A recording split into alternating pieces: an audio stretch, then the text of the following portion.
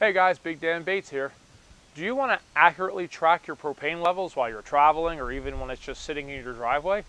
There is one company out there that's come up with a wonderful device that's not very expensive at all and does the job accurately and more efficiently than any other product on the market.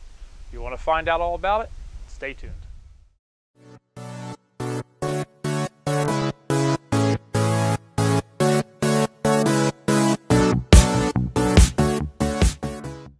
Hey guys, Big Dan Bates here with Bates Photography on the Road. I have another RV video for you. I know my photographers are probably scratching their heads saying, where's our photography content? That's coming up. In fact, I'm wearing the new wireless lavalier system. It comes with 2 packs and mics and 1 receiver, which is actually on my Sony A7 III right now filming this. So I'm actually doing a video for next week involving this wireless lavalier system. So today we have more RV content. So we have been looking for some time for some sort of a way to properly monitor our propane levels. We use propane obviously for heat or hot water or to run the fridge if for some reason we're not in a electricity situation. I do have the inverter install, which you can see a couple weeks back I did an inverter install for when we're towing. I can run the refrigerator, but there's times where we've literally ran out of propane way sooner than we thought we should have, and we were literally left out in the cold. So we've been looking for some time for a system. Now there's a few different things. They have this tape you put on the side, and as your propane escapes, the liquid gets cold, so there'll be a temperature differentiation, and you can actually look and see. They're not always accurate, and it depends if you're using propane currently for it to be cold in order to read. We have these emergency gas stop systems. These have this gauge on them, but the gauge is basically useless. I mean, it tells you if the tank's experiencing high pressure, normal pressure, or low pressure. So in the end, it's basically telling you, yeah, you're out of gas. There's no accurate way to look at this and see exactly where you're at. So Mopeka has a system. It's relatively inexpensive. It's about $79. I'll link it below. And it's a system that works off of sonar. So when your tank is full of propane, there's a dense liquid for most of the tank until you get up to the top or wherever your level is, then it turns to gas. It actually uses sonar and shoots radio beams through the bottom of the tank and measures the distance to the top of that liquid level. Boy, I tell you, living on a main road. So it's a very accurate system. So I have my tank here. Here's my little Mopeka. It is held on with 2 little earth magnets. I'll come up a little closer to the camera here. It's held on with 2 little earth magnets, and that little black dot in the middle, that's the sonar beacon. Now it looks a little shiny and greasy, and I'm going to talk to you about that in a second. So this mounts to the very center of your tank. So when you put it on there, you want that sonar to be about dead center. And what that'll do is it'll make this look off-centered, but that's perfectly fine. You just want that sonar centered as possible on there. And it just sticks on there with the magnets. Now, you see this black ring I have. Let me put this back over here. So when this is sitting down in your tray, the bottom flange on that tank isn't quite long enough, just by default of how they're produced, isn't quite long enough to leave room for that sensor in there. So what'll happen is that sensor will end up rubbing, especially as you're bouncing down the road, may come disengaged, it may crush and break. The way these tanks are designed is you have that outer flange and then that bulge in the middle just about touches for support. These come with these little aluminum feet that click on, and I tell you, Mopeka really listens to their customer input. The original system, whether you get the 1 sensor or 2 sensor, came with the monitor, the sensor or 2 sensors, and little rubber feet. Problem is, the little rubber feet would harden over time, they'd crack, they'd get brittle. The tank would actually start to rip through the feet, crushing the sensors.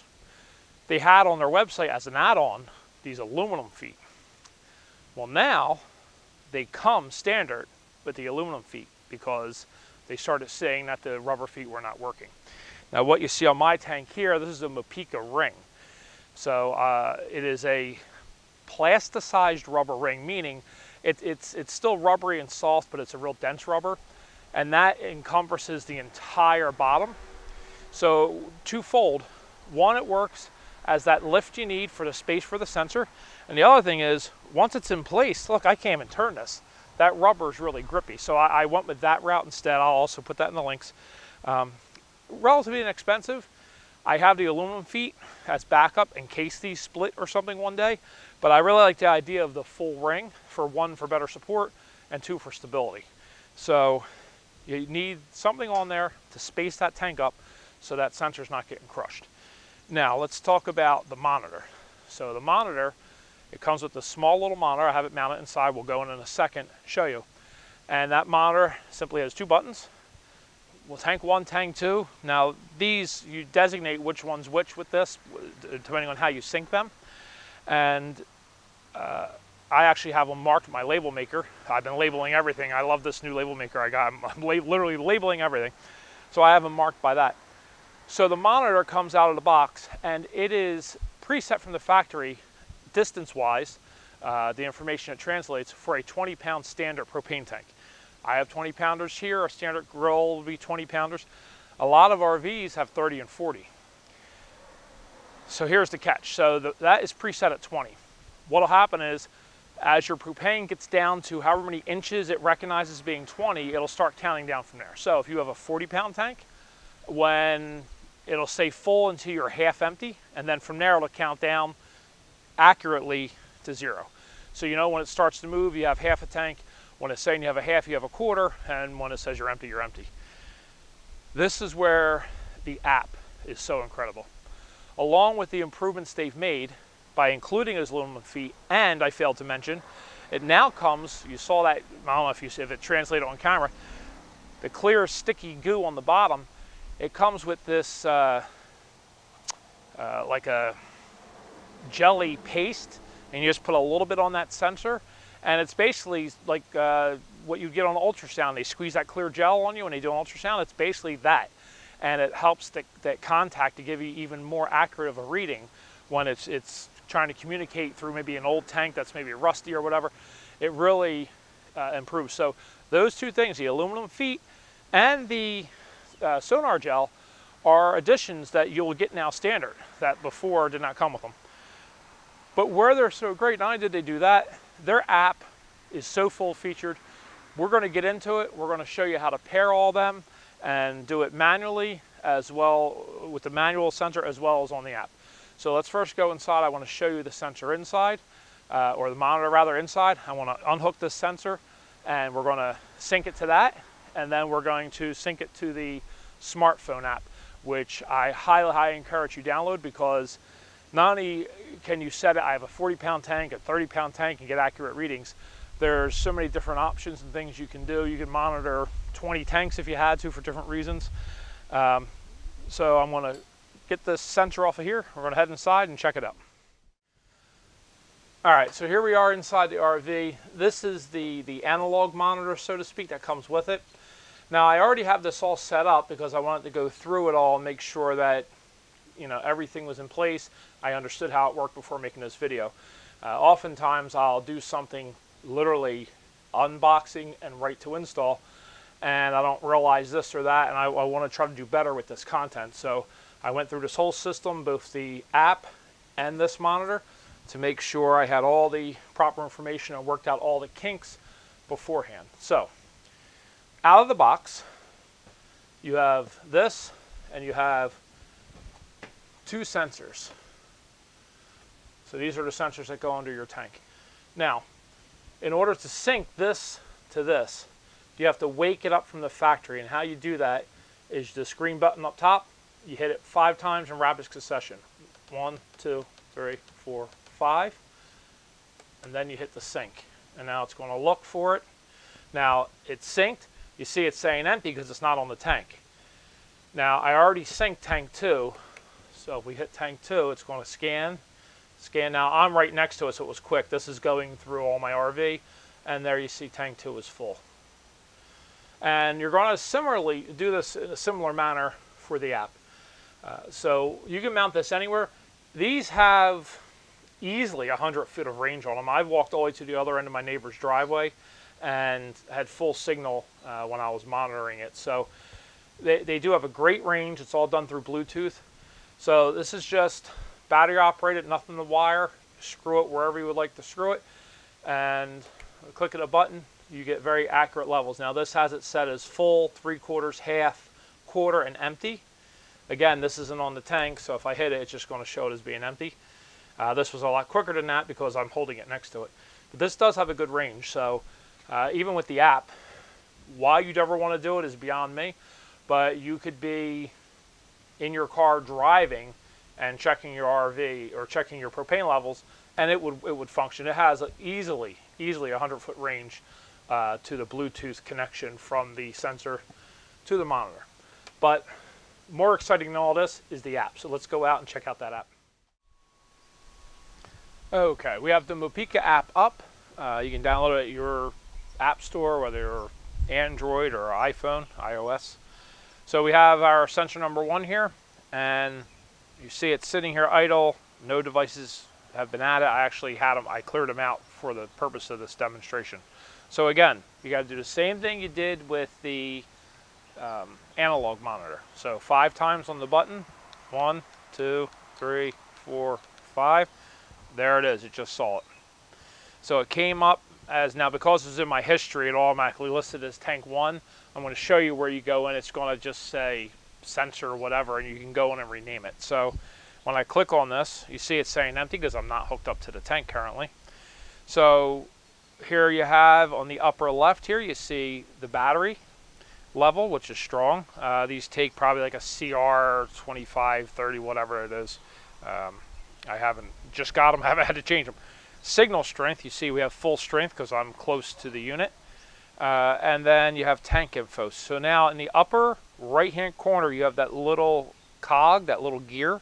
If you hit that, now you're seeing where you can rename it. I have it as tank 1 because I've already assigned them. This is going to say probably a random series of numbers. So you hit it and you just type whatever it is you would like the name of it to be. Now here's where the app is so much more powerful than that analog sensor you have in your RV. It's great for a quick reference, but this really gets into it. So as we come down here, device name, I have this listed as tank 1. Your region, United States, that's fine. Now, when you go onto this app, you can register with them. And if you register with them and have a log on, your phone will actually update like logs and information of your tank levels to your cloud account for monitoring for whatever purpose you may want to have that. So now we come down to tank size. This is where it's awesome. So this will know, okay, 20-pound vertical, which is your standard propane tank, a 30-pound or a 40-pound. Then you have just any tank, just random tank that's not a standard tank, like maybe for a forklift or a golf cart or something like that, you can put these on. And you have arbitrary vertical, arbitrary horizontal. So like a golf cart or, again, a forklift, their tanks are horizontal, so you would set it for horizontal. So, and then you can adjust how high that horizontal tank is here. So we're not going to get into that. I'm leaving it at 20. But if you, so let's say at 20, you have it set, and you want to see that it actually works. If this is on my tank and I switch this to 30, it's going to show my full tank as a third empty. If I switch it to 40, it's going to show my tank as half empty because that sonar is very accurate. So now we have alarm threshold. So basically you want to set this, if you want your phone to notify you, hey, we just read your tanks and they're getting pretty low, you set this alarm, you'll get a notification. So I just moved it to 15%. I think 20 is probably good too. So 20%, and then at 20%, I want to get an alarm, a notification on my phone. Hey, your tank's 20% empty. You might want to think about, getting it filled soon. And then your tank levels you can have done in percent, inches, or centimeters or inches. Now, if you know exactly what you want, if you prefer, okay, I want to know how many inches of liquid propane I have, certainly set it to that. Percent just kind of works fine for me, and I think for most cases percent's fine. It's okay, you're 10% left. It's pretty easy. And then the rest down here is just information, how quickly it syncs and updates, the firmware version of the Mopeka Tank Check, and the kind of web address down bottom there. So that's for that tank. Now, of course, it's reading empty because it's off. If I go back here, I have to go actually hit the button 5 times for tank 2 to get that added back on. But so you have top left is your account, and once you register for that, you know, it'll update your sensors, it'll upload that information to your account. What works good for that is the the backup on those. So I deleted all these devices from the app so I could show you how to sync it. But because I have an account, when I log back in and I resync this one, it knew that this one, because they all have unique IDs, that this one on my account is tank 1, so it automatically labeled as tank 1, automatically set it back to 20 pounds, all those type of things. Now on the main screen here, if you come over to the top, what they call hamburger, the top, the 3 dashes at the top right, here you can buy more sensors, go to a help page, turn on your alarm notifications, let it upload or not upload your sensor data, and sort preferences. It can show you the lowest tank first. I have it by name, tank 1, tank 2. It's just easy for me. So, I mean, the app really opens up a whole new level of monitoring with accuracy and a lot more options. So if you're going with the Mopeka, and not only I think they're one of the only companies out there that make a device like this that works so well. I've had it on the rig now for a couple of weeks. I actually watched one whole tank go down to empty. I intentionally was running my heat and all as it's sitting here parked on my basketball court. I let it run all the way down, got tanks filled, put them back on there, and I'm already halfway down through another one, just seeing how it's going. And I'm comparing the readings on the smartphone to the readings on the analog monitor, and they're perfectly in sync. So it definitely works well. I think they're one of the only companies out there that are doing it, and they're doing it right.